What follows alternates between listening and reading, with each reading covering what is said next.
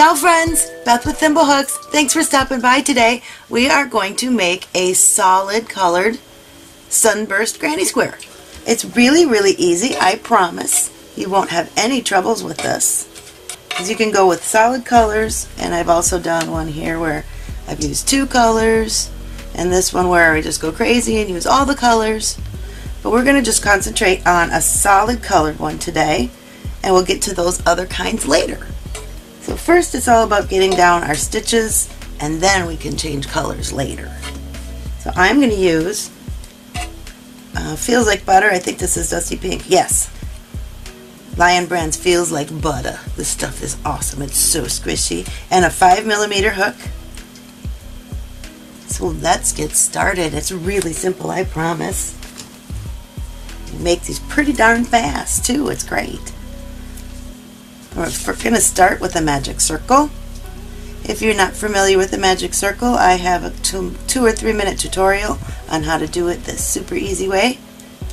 And now we want to chain 2, and into our magic circle we are going to put in 16 double crochets, and I am going to mark the first one.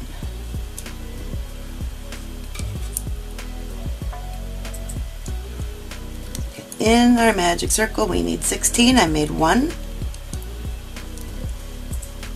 There's 2, 3, 15, and 16. And now we can tighten up our circle. So again, that was a chain 2 and then an additional 16 double crochets. That chain 2 is not counting as a stitch. So now we have our circle. We're going to slip stitch into our marked stitch. That was round 1. Now we have a perfect little circle. So the next round, we just made this part right here. The next round here is puffs all the way around. So we're just going to chain 1, and then we are going to do yarn over puffs. 3 yarn overs. So we're going to yarn over, pull through, and pull up, yarn over, pull up, yarn over, pull up. Do that 3 times. End up with 1, 2, 3, 4, 5, 6, 7 loops on your hook. And now yarn over, pull through, and chain 1 to close. We're going to do one of those in every stitch, so we'll end up with 16 puffs. So it's a 3 yarn over puff. 1, 2, 3, yarn over, pull through everything, and a chain 1 to close. So do that all the way back over.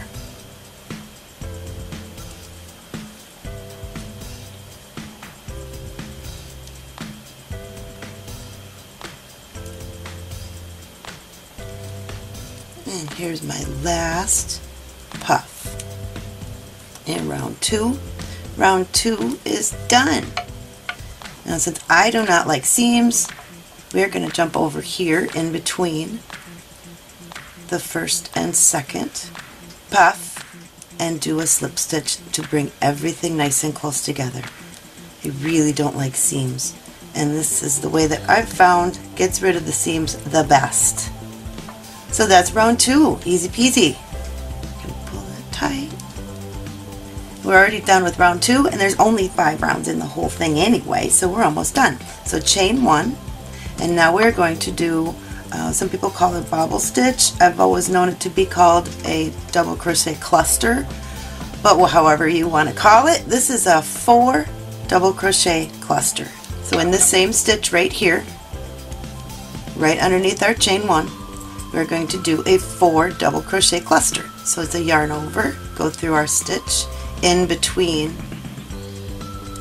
the puffs, pull through 2, but don't finish that stitch. That was the first double crochet in our cluster. Now yarn over and do that again. Pull up and pull through 2. So there's the second one. Yarn over, same in the same chain space, go through 2, and one more time, pull through 2 with 5 loops on our hook. Now we're going to yarn over and pull through everything, chain one to close, and chain one more. So let's do that again, all the way around.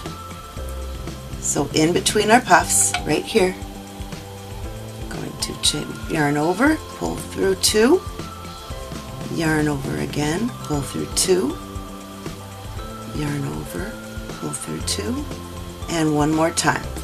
So this is a 4 double crochet cluster. Again, I have 5 loops on my hook, pull through, and chain one to close, and chain one more. So it's a chain 2 after every cluster. So we do that all the way around.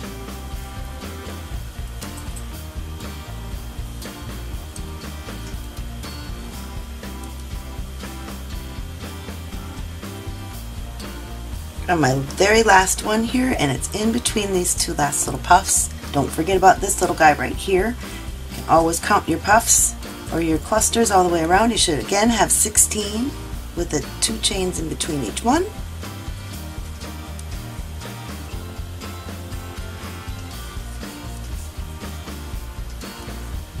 And there's my last puff. And pull through both, and there's a chain 2, and we're going to jump across again, not in here, right in here on the other side of our very first puff, and do a slip stitch. Pulls everything together nice and close.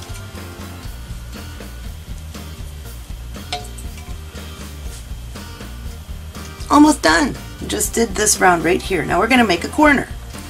So the next round we'll turn this circle into a square, or we'll start making it into a square.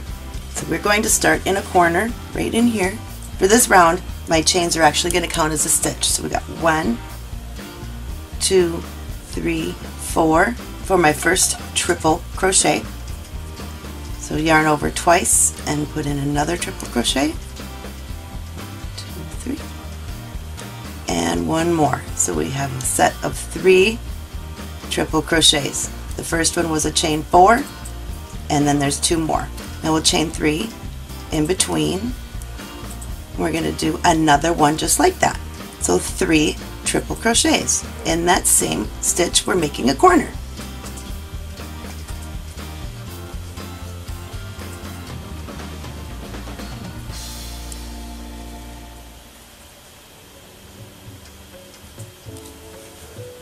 There we go, we made a corner. Jump over to this next chain space on the other side of this cluster, right there in between. We're going to put in 3 double crochets. 1, 2, 3. Go to the next space, and that's 3 half double crochets. 1, 2, and 3. And then the next one is 3 double crochets. 1, 2, 3. So then we've done one side. We're going to make another corner right here. So right in the next chain space that you can find. We already worked this one, so we're going to jump across this cluster. 3 triple crochets. 1, 2, and 3. Chain 3, and 3 more triple crochets, all in the same space, so we get our nice corner. So there you go, corner number 1, corner number 2. Just continue that sequence all the way around. All the way around. The next one is 3 double crochet, then the next one is 3 half double crochet, 3 double crochet, corner.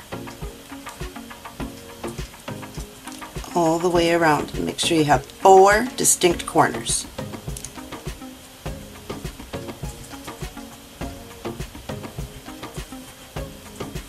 And here's my last set of 3 double crochets.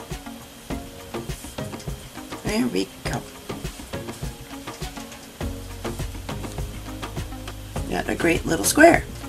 We're going to have one more round to make it a little bit bigger. But to finish off this round, pulling everything together, we are going to slip stitch into the top of our chain. 1, 2, 3, into the 4th chain from our chain 4 at the very beginning. Slip stitch. Alright, and the way that I finish off this round is right here, right below where we just did a slip stitch is where we're going to start working.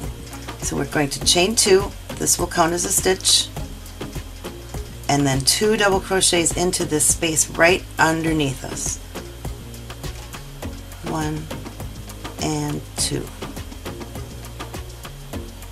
So technically that's 3. Our chain 2 counts and 2 more double crochets. Now we're working the corner, and the corners are 3 double crochet,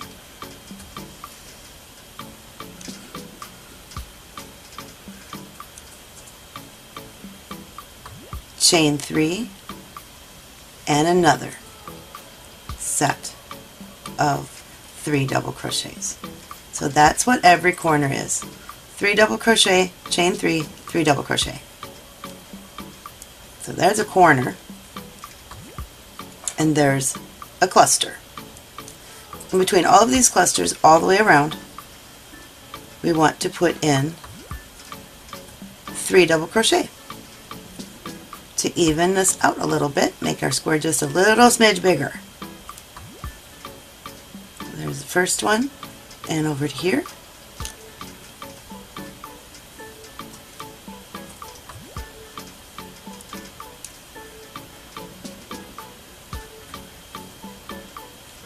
In between the half double and the doubles. And right here in between the doubles and the triples.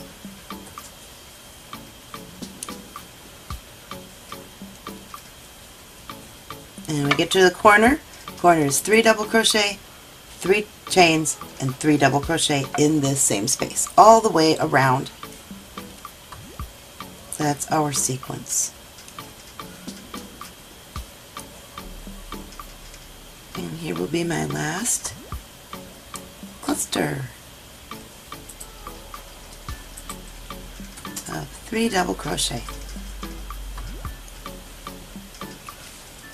Now to bring these together, there's a cluster here, there's a cluster here. You can finish this off different ways. Just do a slip stitch in here and finish off like normal, or you can cut this off. I like finishing it this way because it looks prettier. It just looks like a stitch. So we're going to make a stitch. Pull this through. We're going to go into the stitch that we want to finish off in. Pull from the back to the front. And now we want to go through our very last stitch over here through the back loop. Pull this through.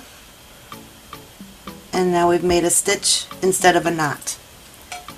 I don't like knots and seams if I can avoid it, so I've tried, and that's what I came up with. Then we just weave him in anywhere you want to. Pull this nice and tight. Weave in your ends. But I finished this off with a little stitch instead.